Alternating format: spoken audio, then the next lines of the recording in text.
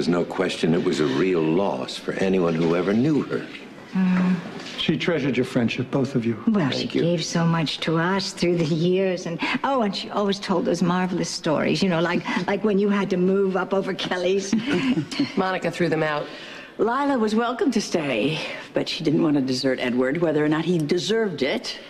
Well, she always said that you were totally justified, and she loved having such a strong and intelligent daughter-in-law who stood up for herself.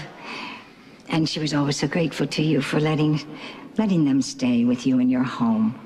Well, Ellen gave me the house. Lila made it a home.